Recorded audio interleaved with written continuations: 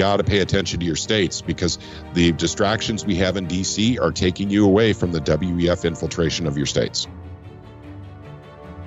This is Kaiser Johnson with Liberty and Finance, and this is the Miles Franklin Weekly Special for September 18th through September 25th, 2023, while supplies last.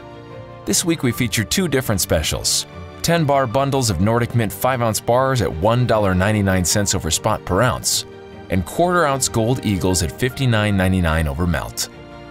First, when you purchase 10 or more 5-ounce Nordic Mint bars, you pay only $1.99 over spot per ounce. 3/9 fine silver, these are priced lower than almost anything else other than 1,000-ounce bars, but with the far better liquidity of the 5-ounce size. The Gold Eagle was first released in 1986 and has been one of the most popular gold bullion coins in the world, providing incredible recognizability and investor trust.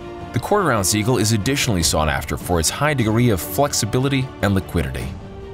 Like the 1-ounce Eagle, the quarter Eagle is 22-karat gold strengthened with copper. Its 1/4 of a troy ounce of gold comes 40 to a tube, 2,000 to a box, and it's available at just $59.99 over melt while supplies last. Both our specials this week are IRA eligible. If you'd like to learn more about a precious metals IRA, call us, and we'll be happy to help you in that process. To order our specials or any of the many other options we have available, call us at 1-888-81-LIBERTY. That's 1-888-815-4237. We're available after hours and on weekends, and we look forward to speaking with you. Welcome back to Liberty and Finance. We're delighted to have this returning guest. Patrick Holland is the founder of the Missouri Freedom Initiative. He joins us this Thursday, September 21st, 2023. Patrick, thanks for coming back on Liberty and Finance. Done again. Thank you so much for having me back. It's an honor to be here. Thank you. I got referred to you by a viewer who insisted that we had to have you on to talk about progress that's being made in grassroots efforts to restore the role that sound money should and always did play in our lives, and is ensconced in our Constitution, in the Coinage Act of 1792, etc., but has fallen out of popular use due to some pretty unconstitutional things that happened starting in 1913 with the formation of the Federal Reserve and imposition of federal income tax and debasement of our currency ever since 1964, 1971. Pick a date.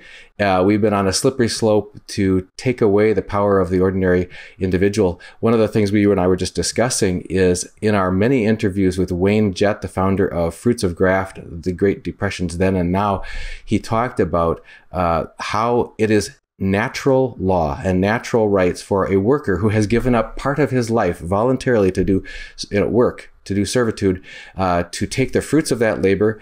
And you can look at it as the most basic thing, is if you're a hunter-gatherer, you intrinsically get the fruits of your labor. You hunt something or you gather something, it's yours, and you got it.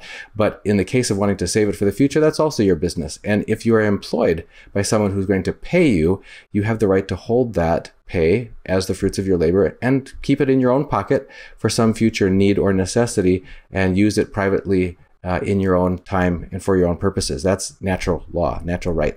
And he says the biggest trick that the bankers ever played on us was to say, no, the working man does not get to put the fruits of his labor in his own pocket. He has to write it on a slip of paper and put it in the banker's pocket. And there the banker can play any number of tricks of debasing the currency, of speculating elsewhere with that fruit of the worker's labor, so that it's not even there and ready for him to retrieve it, or devalue it, tax it, etc. All kinds of things that we are becoming so numb to because we've become accustomed to them for the past several generations, that now when I have clients who are trying to relearn what their great-grandparents and everybody who knew before them knew, like that gold and silver are true money and you have a right to hold on to it and it preserves value through time, etc. They feel like, some of them, that they're going out on a limb and trying something that's rather experimental and rather something that's rather risky or frightening or something to hold precious metals as a way of storing wealth. So that's the first thing I wanted to get from you is your philosophy and that of the Missouri Freedom Initiative as you approach this natural right, as Wayne Jett calls it, of the worker to hold on to the fruits of his labor in the form of sound money. What is it about sound money that you think is so important to protect ordinary people against overreach of government or against loss of their financial freedom? 2 words: lloydial title. Have you heard that before? I have. Go ahead. That is a very, very important concept and a phrase that most of us don't even know anymore. In fact, I don't even know how to spell it properly. In fact, even as I read, I never find that in there. Loyal title means something that you own free and clear. There is no third-party risk at all. Land was supposed to be loyal title in this country, and so was money, gold and silver. You owned it. No one could stake a claim on it, but that is certainly not true with the monetary supply. We're going to get back to gold and silver in a second here. Let me talk about the moral hazards we deal with in today's society now. Then again, you and I probably own homes, and we think we own them. We use the word own. We don't know the word loyal, but we do know the word own, and we misuse the word own. We are leaseholders of the land because the government technically owns the land, and they will tax you every year on that land. If you don't pay the tax on that land, they will physically remove you from your property and give it to someone who will pay the taxes on your land. So loyal title's gone for land. And this is an absolute travesty, and it's also morally wrong. Back to gold and silver. With gold and silver, that should be loyal title too, but it isn't in certain states. You either have income tax on gold and silver, also known as, what do they refer to that as, capital gains? And then also some states have even more moral hazard by having sales tax on gold and silver. So, so basically it's like sales tax on food. It's something that you need to survive, and money is one of those things. It's right up there with oxygen. We shouldn't worship it. It's a tool like anything else, but you shouldn't have to give up a lump of flesh to be able to have your rights. In order for me to buy food, so I can stay alive, in the state of Missouri, I have to give an ounce of flesh to the government in the form of sales tax for food. So this is wrong. This is morally wrong, and in every other way, it's wrong too. Actually, we're trying to get rid of that in Missouri, but there's resistance. So now go back to silver and gold. Loyal title. You should own that free and clear, and you should be able to trade with that free and clear. And the fruits of your labor, more specifically, your energy, your time, and your talent, basically belong to you. Now, if you're religious, 10% of that goes to God. And I believe in that, by the way. But that's it. The government shouldn't be able to stake a claim. If you believe that God's the creator of everything, basically, then, you have one worldview. If you believe the government is God, then you have another worldview. And under those two worldviews, you'll find very big differences on what should be taxed. And so that's the moral hazard we run into. And I think you touched on this quite strongly there, beyond taxation, which can then be used as a lever to wrest something out of your grasp. There's that whole concept underlying that of personal property rights or private property ownership. And there's been great concern. 20th century writer G.K. Chesterton, who wrote the first third of the 20th century, most people haven't heard of him, but should look him up, wrote that that's one of the things that absolutely, if a government has a role, it's to protect people's private property rights. It seems that government has assumed its role is almost exactly the opposite of that. Yeah, that's right. Because it seems like their main responsibility is to figure out how to make you feel good about taking away the fruits of your labor and feel comfortable with it and see that it's, quote unquote, a necessity to steal the fruits of your labor, and in ever increasing quantities year after year after year. And we're not even talking about inflation. That's what I was going to say. The hidden tax, the cowardly tax of inflation. Maybe you want to hit on that, because most people really haven't thought about it in that way, that the Fed, having for years and years and years stated as a policy goal a 2% per year inflation target. And now they're saying, well, it might have to be more like 3%. And then according to John Williams of shadowstats.com, they're skating between 8 to 14% per year, basically stealing your wages, your savings, your retirement. How does the Missouri Freedom Initiative look at that phenomenon? Well, we look at that as immoral, first off. And also, too, we'll get into, we could talk a little bit about the manipulation of the price of gold and silver. Everything has gone up a lot in the last 3 years, done again. And everything except for gold and silver. Isn't that amazing? They're the only commodities on the planet that just don't seem to go up with inflation. And that's and once again, we could talk about, the market premiums, actually kind of adjusting for that a little bit. A lot of people have a problem with that and say, no, that's just sheer greed of the dealers. That is not true. This is a free market mechanism. And I'll say that over and over again, and I'm not a dealer. That is a free market mechanism to adjust for supply and demand. But our organization's position is gold and silver in any form, whether it be electronic through a bullion bank, whether it be gold backs, which I personally really like, and then also gold and silver coins or bars are money. And they should be used as money because that is loyal title. So, but unfortunately, that starts interrupting, basically the plans of people, in power about, how taxation works. And, we even, when we were going through this in the state of Missouri in hearings, people are saying, well, that's how people hide, from taxes. They use gold and silver. Well, gosh darn it. No, they use cash. People don't store gold and silver to get away from the tax man, despite the fact that, everyone's going, well, that's what John Wick does. Well, that's a movie, gang. That's a movie. If you want to see a really great movie, with gold in it, it's Kelly's Heroes, where they go into, the German territory and take a bank that's full of gold.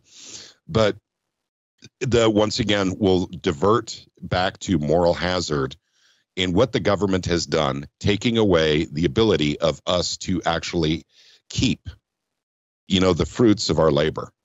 In other words, saying, if you want to be a part of society, you're going to have to pay. You're going to have to pay.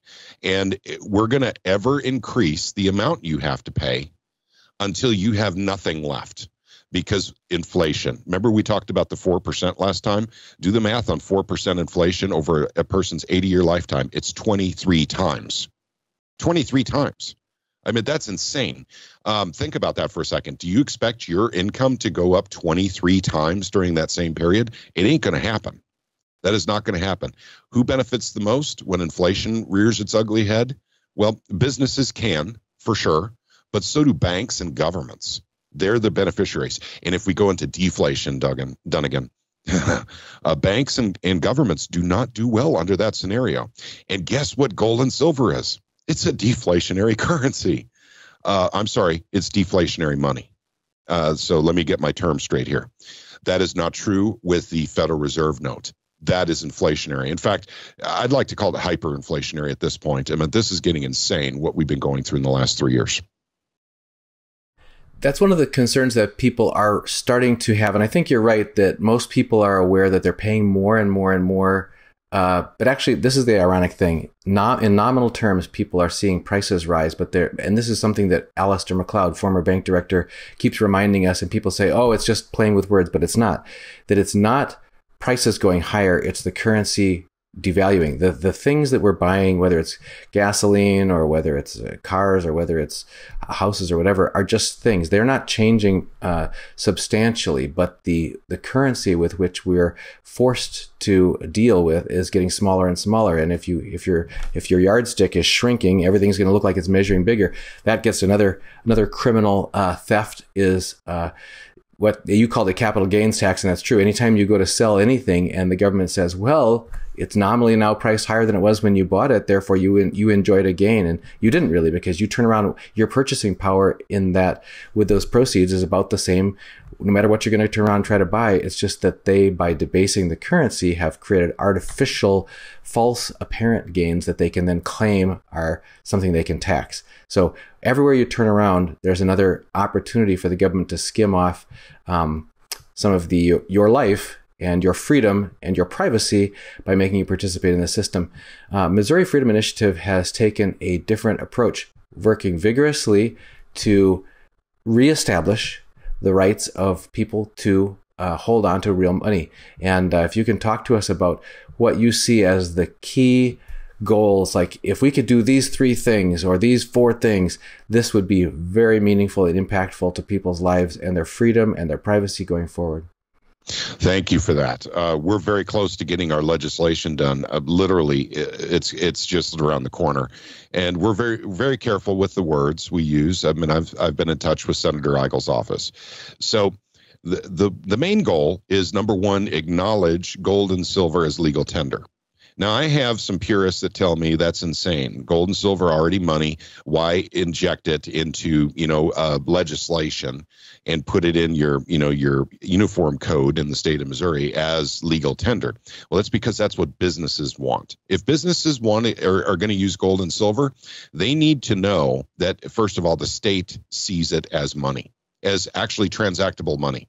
Because right now there's nothing in our we have one little thing in our about silver dimes. Actually, it's strangely enough we have that in our uniform code, but that's it.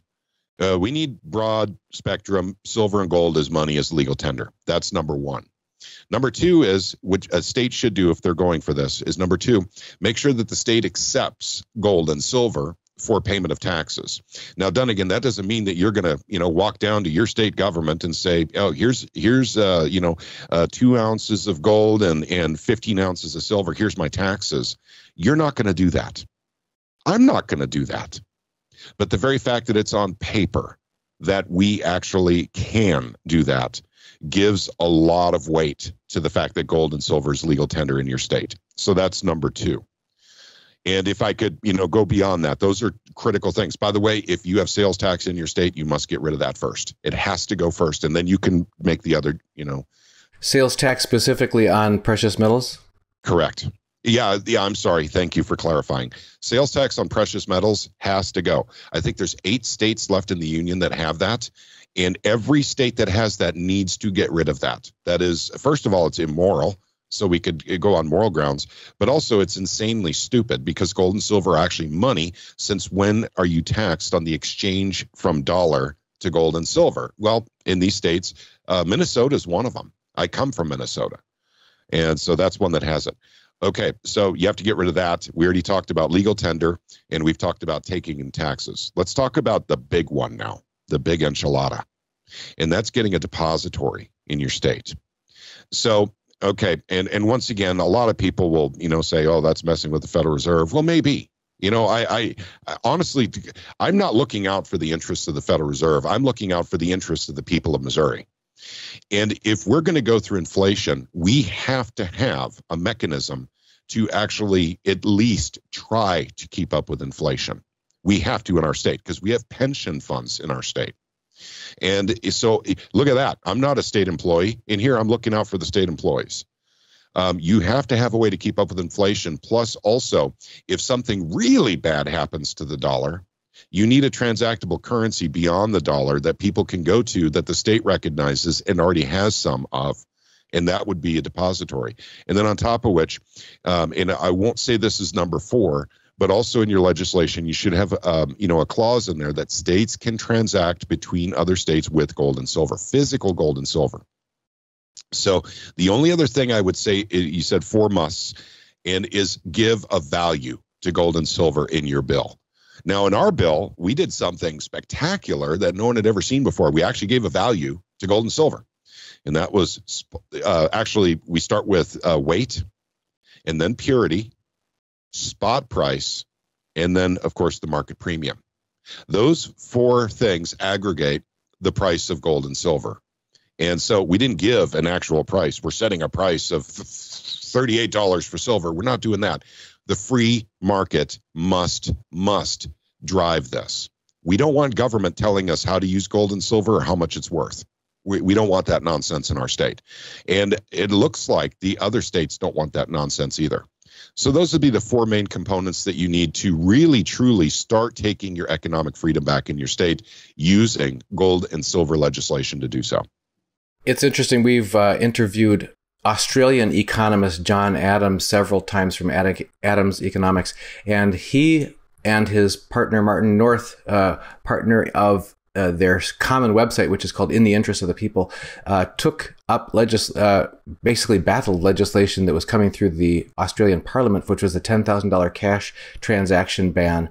And the government was trying to make it that any transaction of $10,000 or more in cash in Australia would be illegal. And their claim was it was only used for criminal enterprise. That's why they had to do this, and tax cheats and that kind of thing.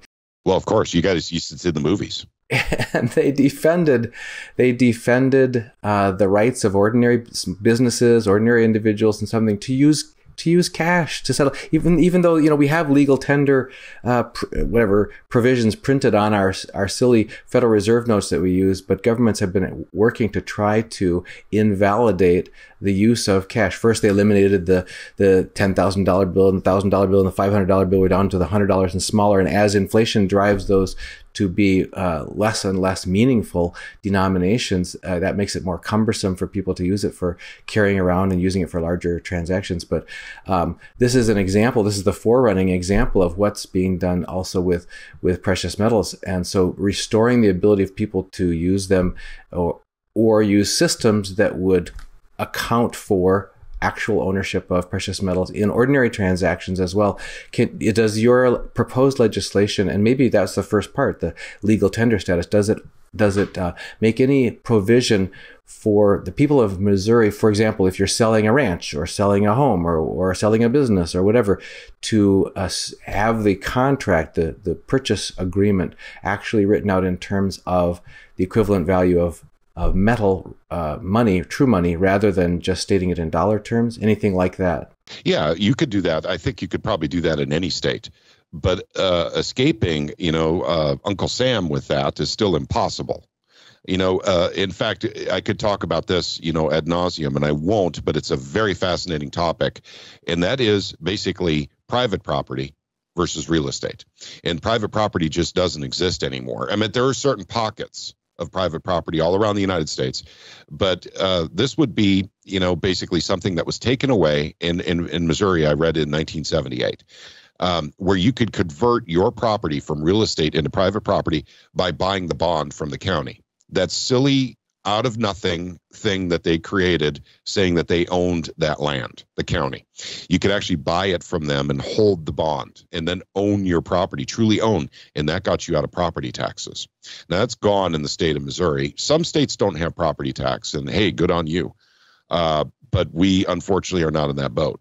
So that's, a part of it. But I think that the, basically buying and selling of land with gold and silver is going to become very popular here inside the next few years or maybe the next decade.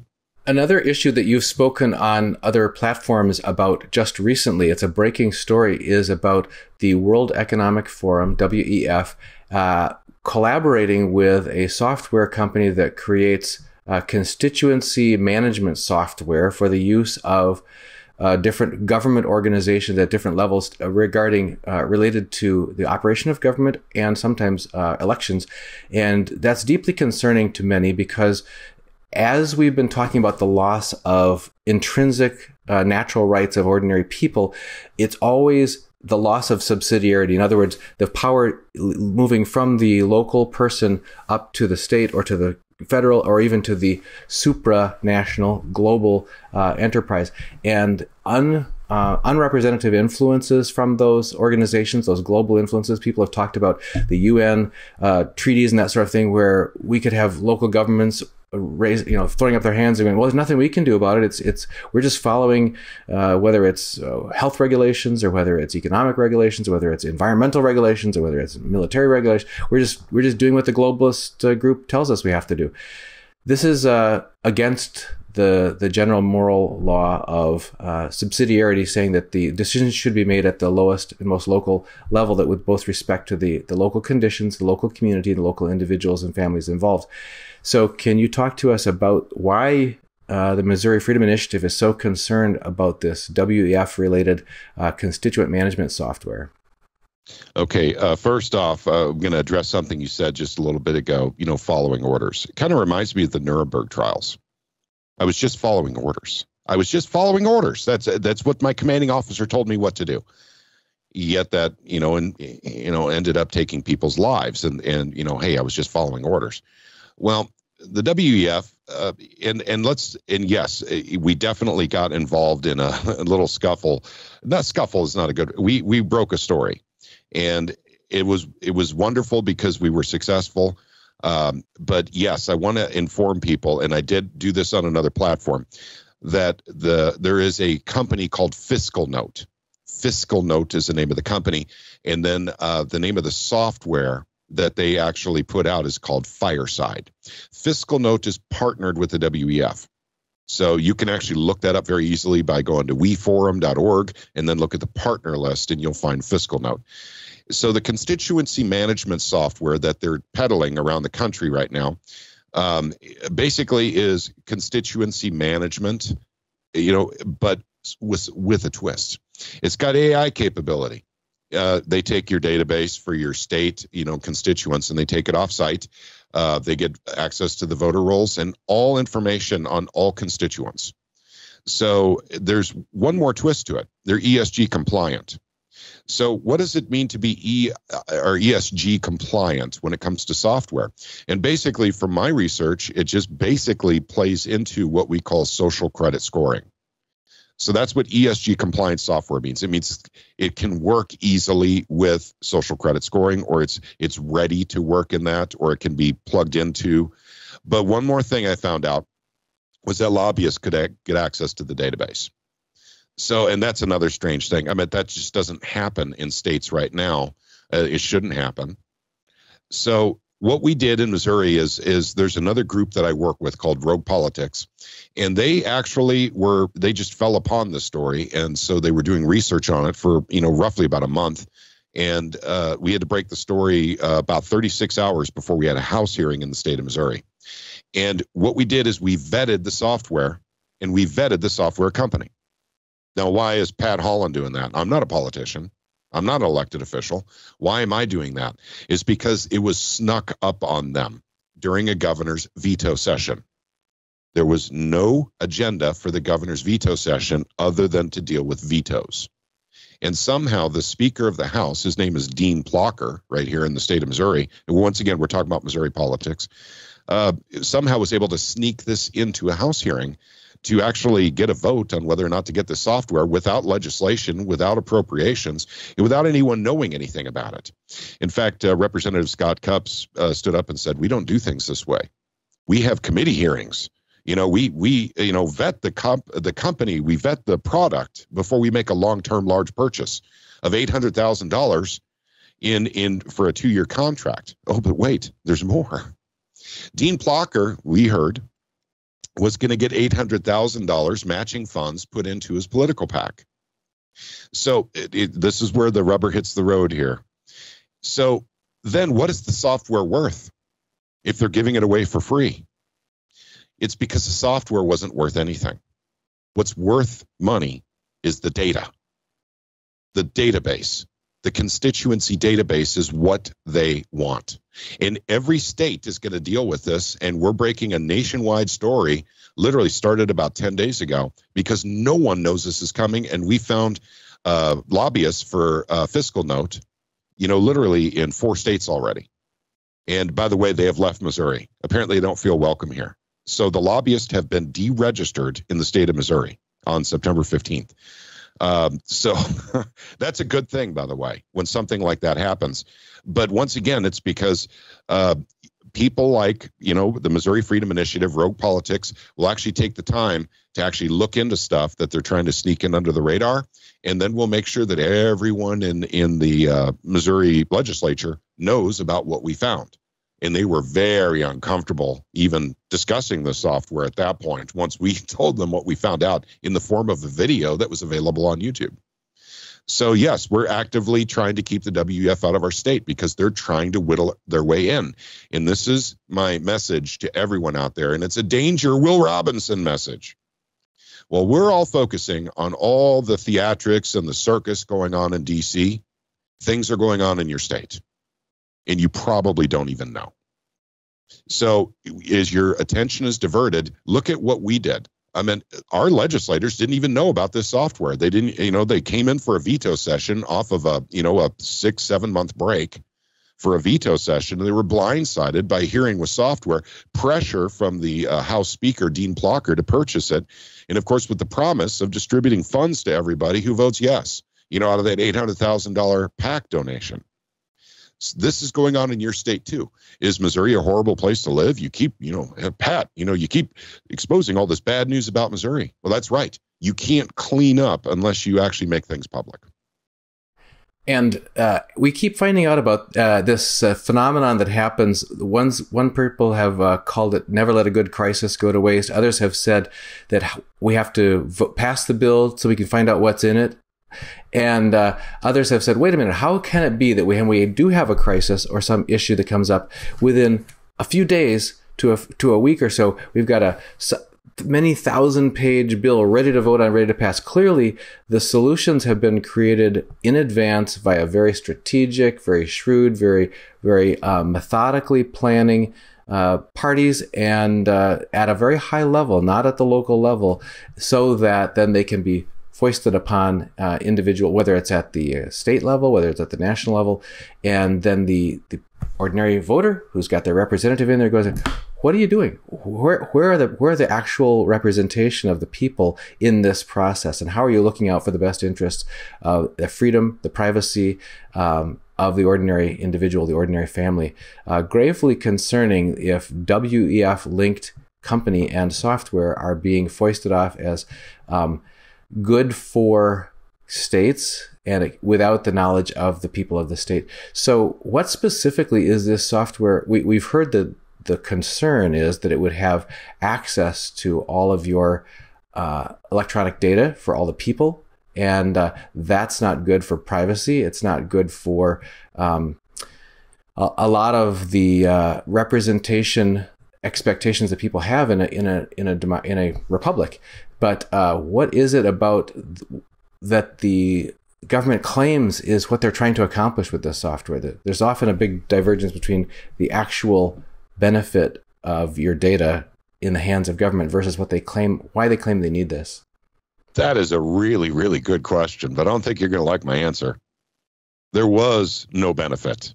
We found out through this process that the existing constituency management software we have is written in-house by our very own IT staff, and the database is housed right there in the Capitol, physically and digitally secured, and it works great.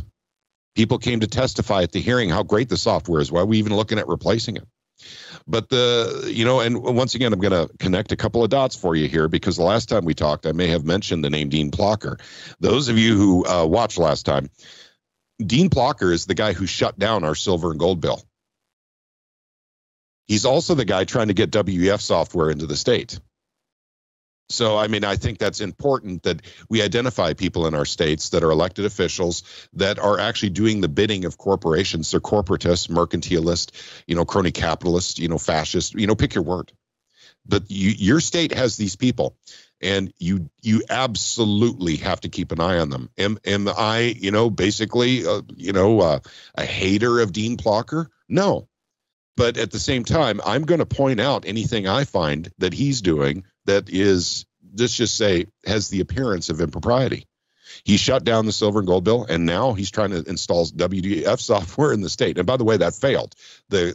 Just as a spoiler, in the committee hearing, they unanimously said no. And then there was a vote, another unanimous vote, saying we're not going to revisit this for 2 years. Don't bring this back for 2 years. So that was a major win. Your organization, the Missouri Freedom Initiative, is grassroots in nature. It's not incorporated as a corporation in Missouri. And there's been significant concern, and I respect it, on the parts of many who would like to stand up for the freedom of ordinary people, saying that, gee, we had the Tea Party, we had other organizations, initiatives that happened related to whether it was January 6th or whatever, where people with good intention, trying to stand up for ordinary people, constitutional rights, that sort of thing, felt like they got infiltrated, they got influenced by other parties that were not on the behalf of the ordinary people, not standing up for ordinary people's rights. But you've taken a different approach, and it reminds me of one that G. Edward Griffin, who was one of the first people we interviewed on our channel back in 2013, the author of The Creature from Jekyll Island, Another Look at the Federal Reserve, talked about his organization, Freedom Force International, and he said to me, Dunnigan, you should join us, because we want people who are able to think clearly, able to speak clearly, able to organize and influence individuals and that sort of thing. Because, he said, a lot of the downfall of grassroots organizations is that they become infiltrated, or they become so similar in pyramidal structure to the power structures of the government that they're trying to resist on the part of ordinary people, that all it takes is getting the government to come down hard on the leader or the head or whatever, and it can undermine the efficacy of the entire organization. He said, our organization is not leaderless, it's leaderful. He said, it's like a fractal. Everywhere you look, you find people that are educated and they're articulate and they're motivated and they know why they're there, and they're there to try to help the ordinary person. So you can't just take out 1 or 2 or 10 people and disable our movement because it's based on the people itself. What's the way that the Missouri Freedom Initiative is progressing to try to sustain that mission of standing up for ordinary people and to be less vulnerable to this decapitation method that often happens against organizations that try to stand up for ordinary people? That's a very, very good question too. In fact, I found it really difficult to articulate it until you said what Griffin had told you. And first of all, we operate under a name, the Missouri Freedom Initiative. The name is not registered with the state. There is no corporation. There is no filing. We don't take donations. Everyone pays their own way. So we call it your own time, your own dime. And so under that structure, I'm kind of an organizer, really, but everyone is a leader in our organization by far. I mean, they're all contacting their representatives, their senators. Many of them come up to Jefferson City for what we call knock and shock. And they participate in the events that we do. And so, some people may mistakenly think I'm a leader because, I'm the front man or I'm the guy who's doing videos all the time, but nothing could be further from the truth. I'm just an organizer of a bunch of people. I do organize them, but my God, I set them loose, and they can roam down the halls of Jefferson City, and they know, our capital, Jefferson City, Missouri, and in the halls of the Capitol, and they know exactly what to do. They don't need me leading them, holding their hands. But that's the structure we have as well. And so there's a danger in when you have an organization and before long you 501c3 it or 508 it or however you're going to do it. And then you're taking donations. But in the state of Missouri, they're looking for excuses to call a group a lobbyist group. And then that has a whole new set of rules. We have so much freedom by not being a lobbyist, by not being a corporation, by not taking donations. So that's the really cool thing about it. So anything that costs something in the organization, generally I pay for. And that's just out of, I have a job, so I'll go, the website, things of that nature, getting business cards done, running around the state and speaking publicly. And I do a lot of that, actually. And I'm currently on a tour of Republican Central Committee meetings. And actually that in itself is its own story right now, because we're actually letting the Republican Party know we're really done with the squishy Republicans. Some people call them rhinos. I prefer to call them squishy Republicans.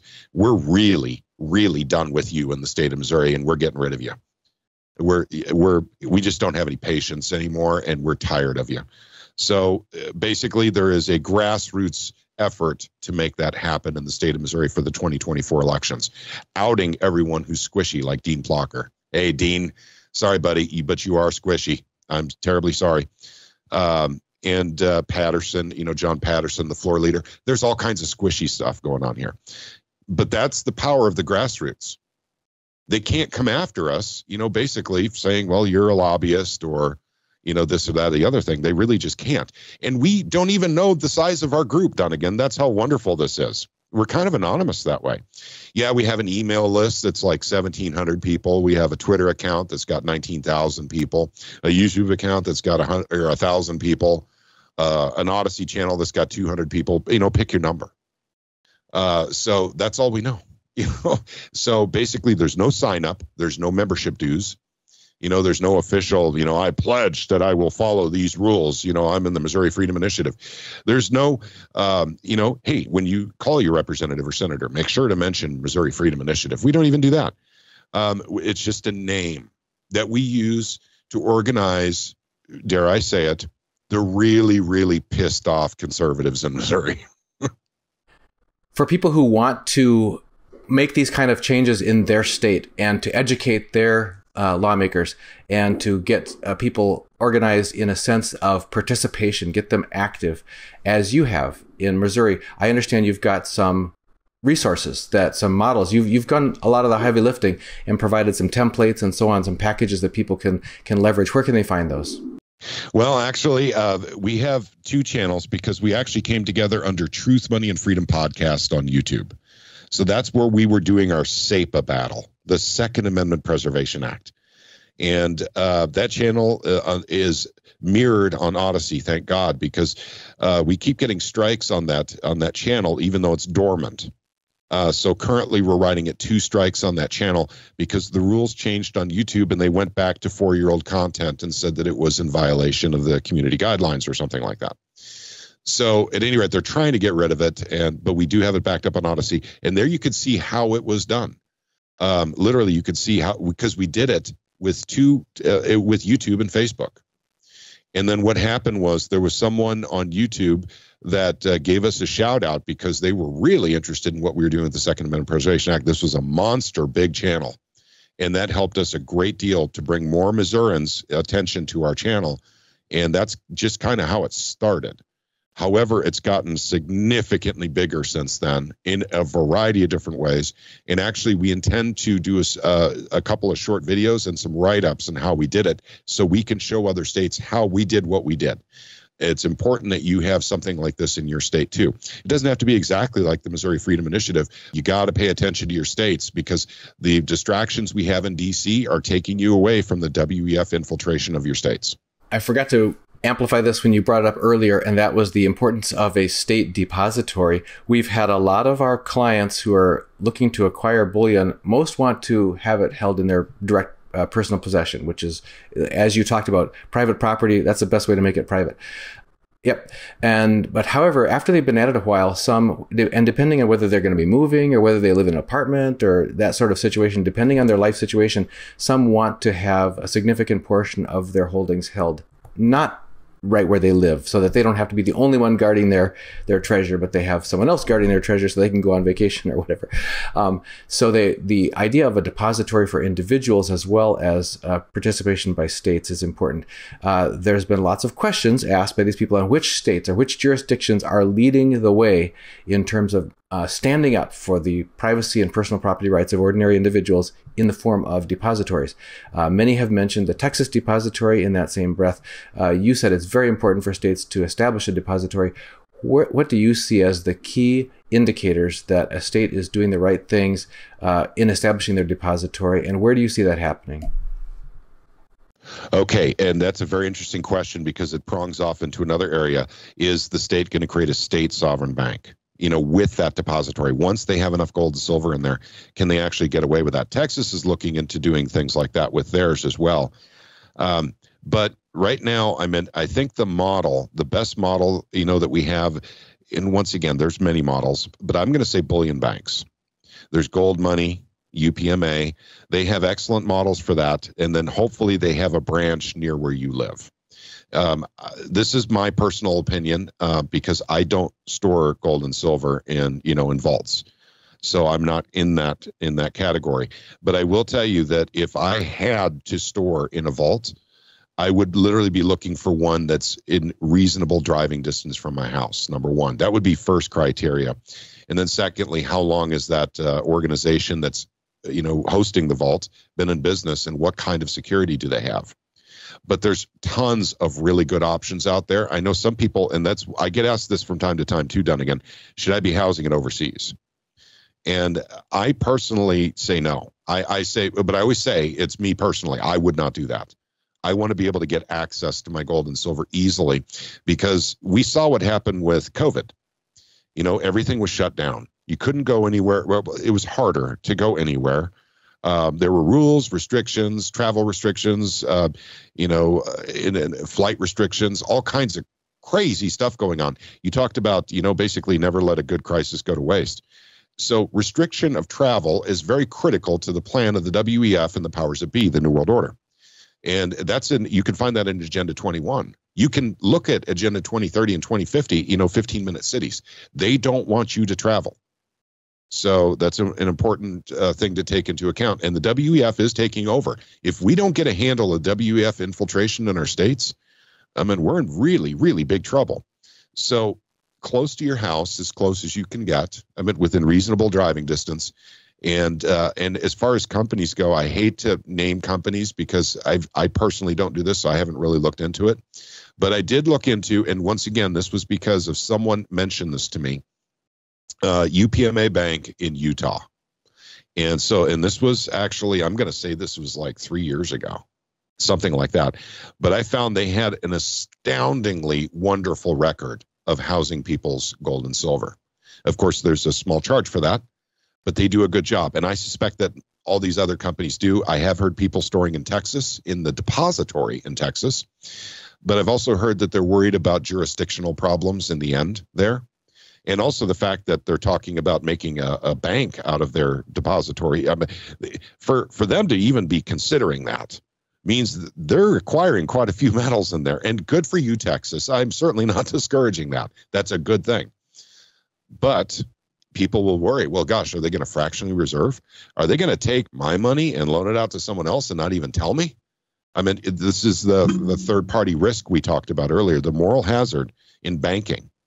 So, but at any rate, when you store, and I looked into UPMA in Utah, so that's all I can really speak to, gang. And this isn't like I'm selling them or anything else like that, but they don't do that.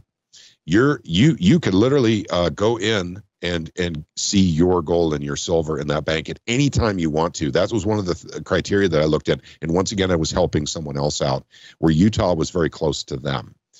And so I did ultimately tell them that looks like a good proposition to store your wealth, basically with UPMA in the Utah depository.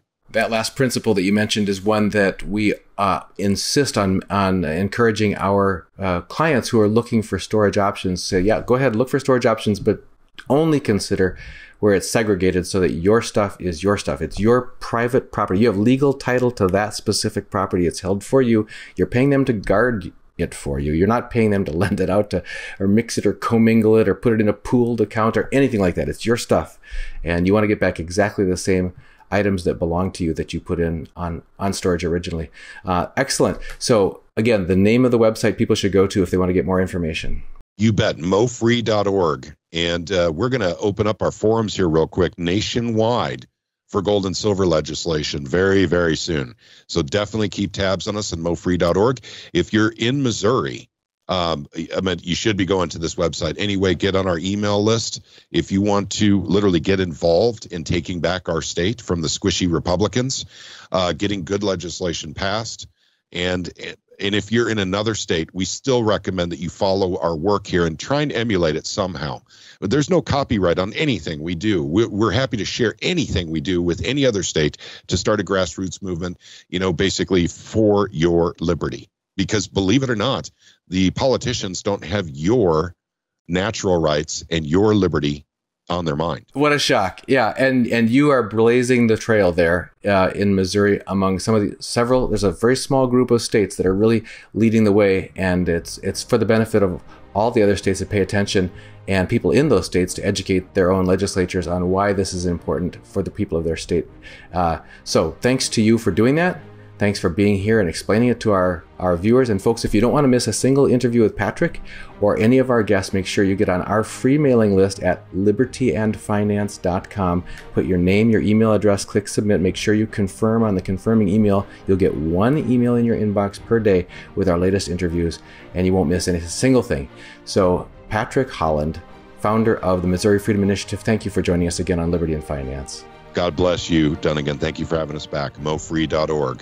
God bless you too. Take care. Miles Franklin Precious Metals is one of America's oldest and most trusted bullion dealers. Miles Franklin is A+ rated and accredited by the Better Business Bureau, licensed and bonded, and has 0 complaints ever registered. Here at Liberty and Finance, we are licensed brokers with Miles Franklin. To order, simply call us, discuss your needs, and we can let you know our live inventory, prices, and availability, and lock in your order over the phone. Once your order is locked, the price is held for you regardless of market fluctuations, and the metals are reserved for you awaiting your settled payment. Within 1 business day of ordering, you will receive an email invoice detailing the order and payment instructions. Miles Franklin accepts payments by bank wire, ACH or electronic check, money order, check mailed priority mail, and cryptocurrency. The fastest forms of payment are bank wire and cryptocurrency. Upon settled payment, metals will ship out within 3 to 5 business days. You will receive tracking information via email. Domestic shipping charges are $15 for any order under 500 ounces of silver or 10 ounces of gold. For orders larger than that, domestic shipping is free. The package will be boxed, fully insured, and labeled discreetly, with no indication of the contents inside. For your privacy, the name Miles Franklin will not even be on the package. To talk to myself, Kaiser, my brother Elijah, or my father Dunnigan, call 1-888-81-LIBERTY. That's 1-888-815-4237.